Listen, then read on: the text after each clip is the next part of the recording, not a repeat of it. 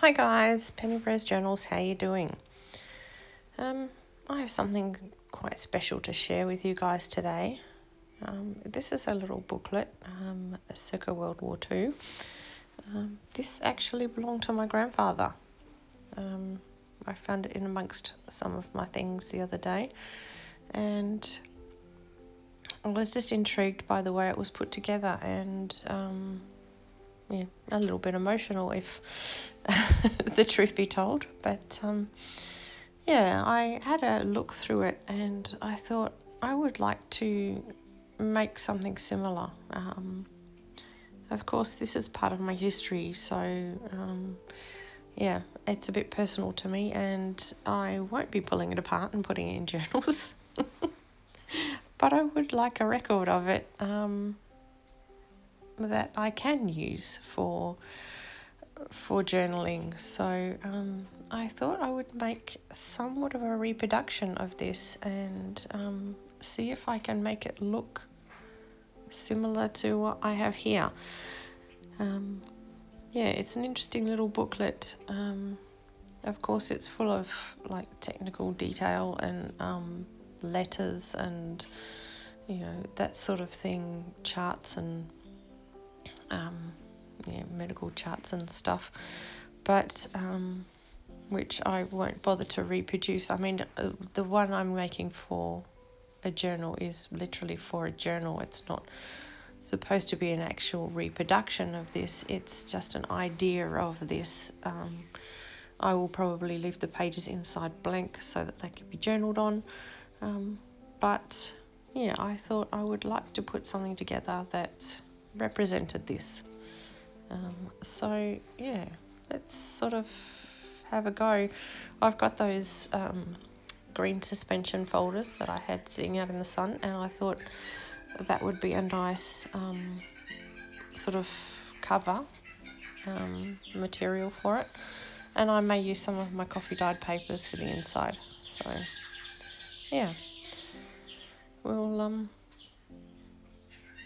we'll try and make something that looks similar. I mean, obviously I don't have stamps that are the same as the stamps and the writing and whatnot in here, but I'm going to see if I can get the same look with what I have. So just a bit of fun, really, and something that will look, hopefully by the end, quite vintagey, which of course appeals to most of us.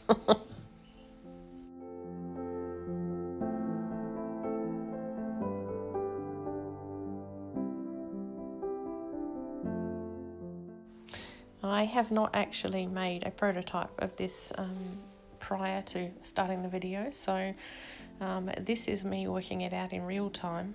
So there's a few blunders and whatnot and changes as I go, but you'll get to see the whole process.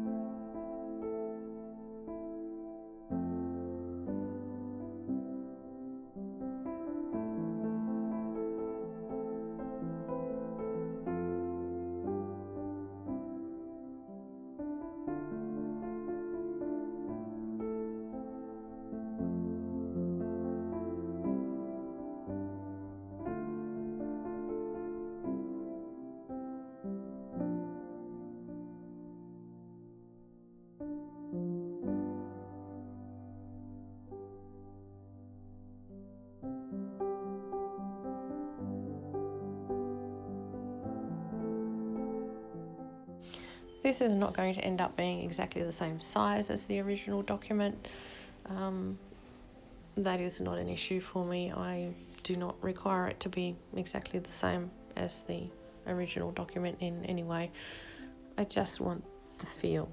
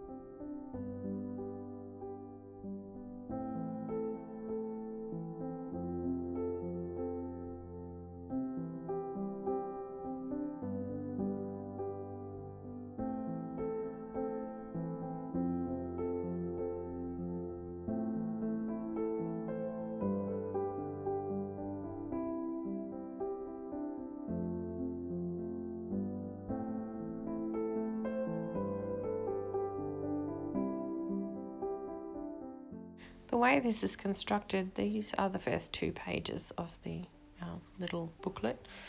Half of the second page has been perforated and pulled out. Now, at first I thought I could just perforate it enough with this little wheel, but my little wheel is very cheap and nasty and was picked up from a secondhand store and wobbles around and generally makes a mess. So in the end, I will end up using my my hair thinning scissors to just cut out the section that I want to look like was perforated and torn. So, but for now, this is where we're at.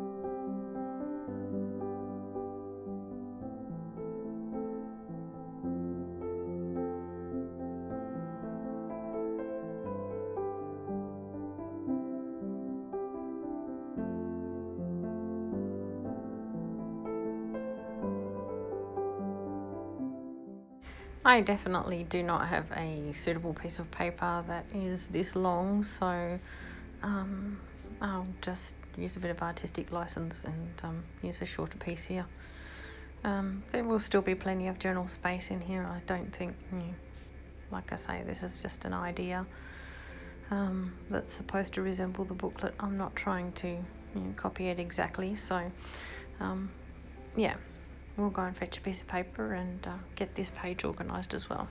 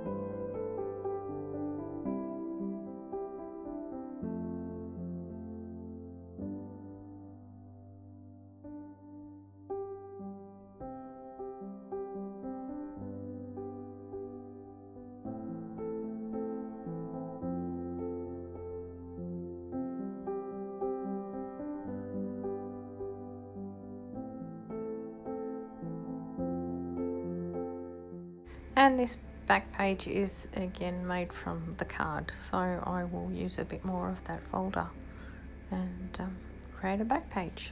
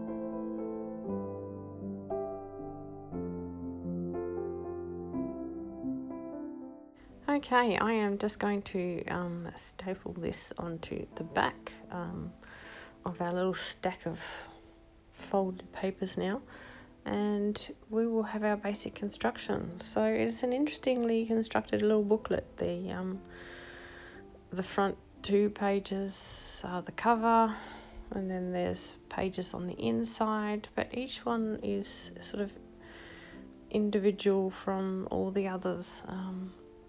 Yeah, they're folded in a way and then tucked in and then all just stapled at the spine. So yeah, it's a very interesting little construction, and that's one of the reasons I wanted to try and sort of emulate it, because it's just something a bit different. I will probably make some more of these along the way, not today, but yeah, now I know what I'm doing. It will probably be a much less painful looking process. I'm sorry you guys had to sit through it, but yeah, I know a lot of people are very organised and do a prototype and you know, basically have one constructed and know what they're doing before they start a video. But yeah, I worry, to be honest, that I will take the time out to make a prototype and then I'll run out of time to make a video.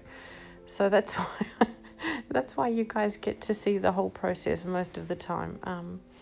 Yeah, so I kind of do the whole thing on camera. So it's a learning curve for all of us, I'm sorry to say. If I do them again, I will film it so you can actually watch something that looks a little more professional, I guess. But thanks for bearing with me and watching me build this. Now that it's all built, we will start thinking about decorating it so that it looks a little bit like the original. But we have our basic construction, and I hope that you guys could follow that well enough to sort of understand what I've done.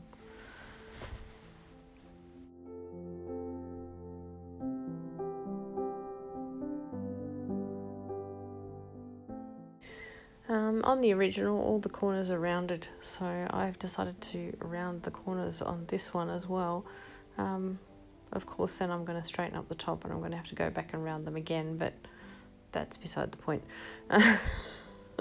The point is I'm rounding the corners, even the ones that are in the folds of the inside papers. So yeah, it's just how the first one was constructed, and I thought it looked quite interesting, so that's what I've done.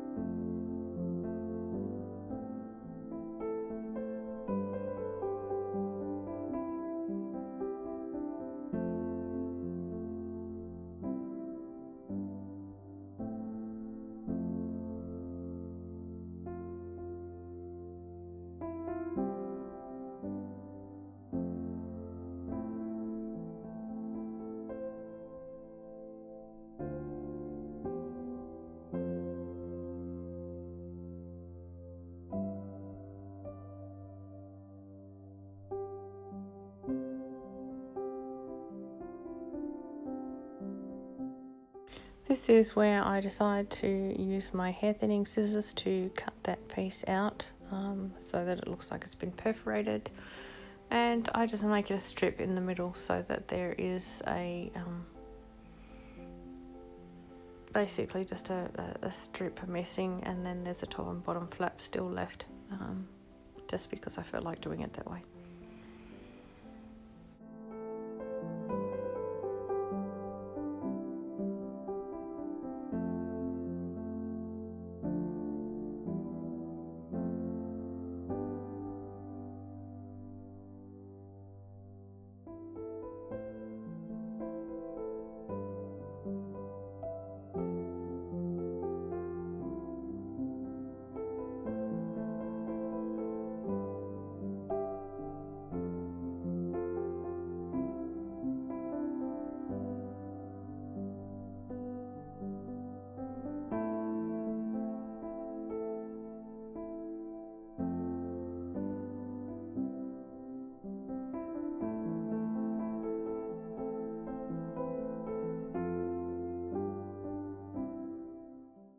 This did work, and yeah, I'm happy with the way it looks, but in hindsight I would possibly have done this before I stapled it together, just because it would be easier. Yeah, if it wasn't in the book to hack away at it, but yes, it worked out okay and looks quite effective.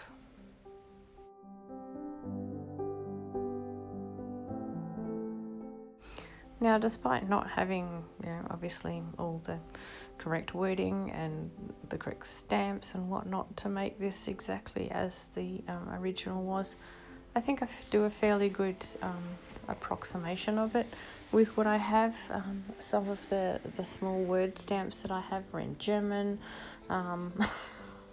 There's no rhyme or reason to the words I use or the phrases I use on this, to be honest. It's just what I had that looked like it was something like the original, and yeah, I'm just going to hunt through my stamps and find things that I think are most appropriate for the job, and yeah, we will stamp, and yeah, I'm sure it will be fine in the end.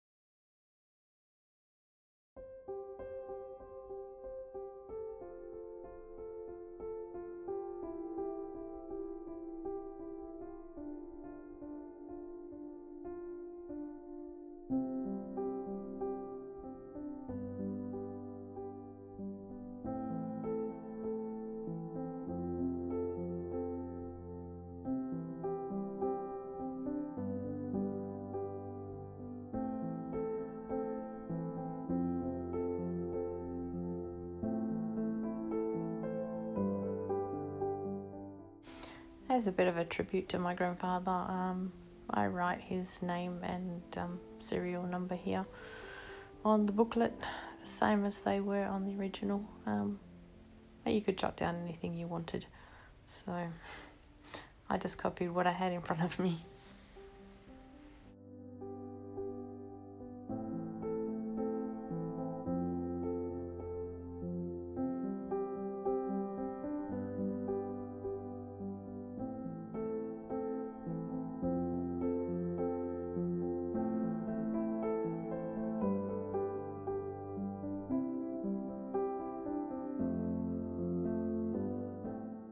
I didn't have a little word stamp that was an appropriate size to fit in this frame, so yeah, I just masked off the end of the frame with a piece of scrap there and stamped the little words that I had yeah, in the box.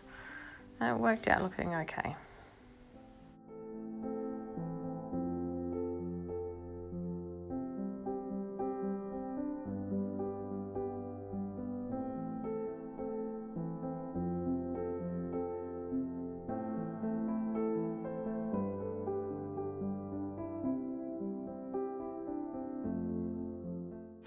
Now for the stamped section on the front cover, I do not have a purple ink pad, so I will stamp in red, and it looks just fine.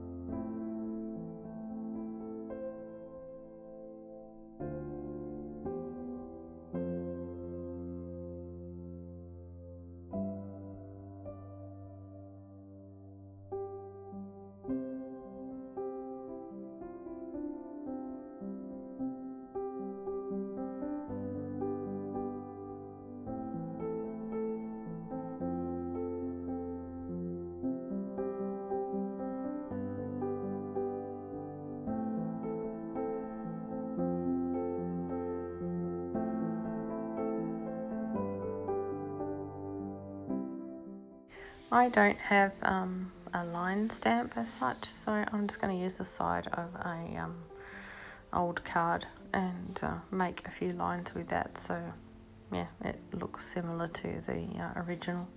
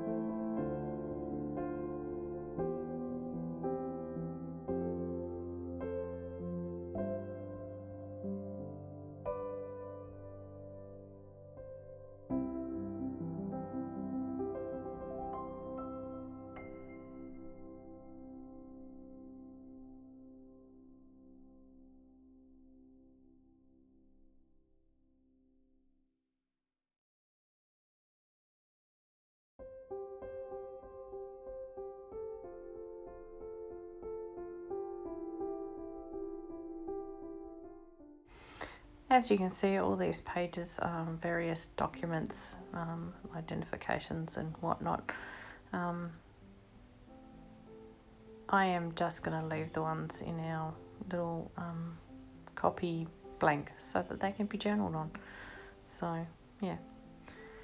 It's basically just there as a bit of a decoration. So, I don't do too much more to this.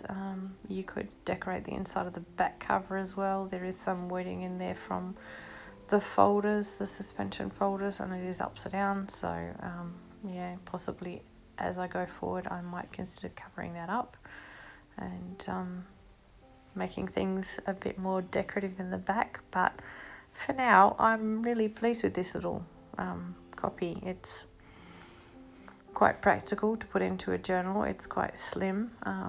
It has quite a lot of writing space and it looks very effective. So, yeah, I'm very happy with it. And I hope you guys have also enjoyed having a look at it. I'm just going to cover that bit of printing with a bit of coffee dyed paper so that it's not got an old banking account detail business on the bottom of it. So yeah, we will sort that out and then we are all finished. I hope you guys have enjoyed this. I've actually quite enjoyed making it. Like I say, I will probably do more in the future, so yeah, watch out for them. I will be making sort of other reproductions of other documentation that I've found over the next few weeks. Yeah, so if you're liking that kind of thing, there will be a few more of them as I pull things out of a box and try and copy them for a journal. So, yeah. There we have it, guys. Thanks so much for being here and watching me fumble my way through this. And hopefully you enjoyed it and we'll be here for the rest of the series. So, thanks very much, guys. Bye.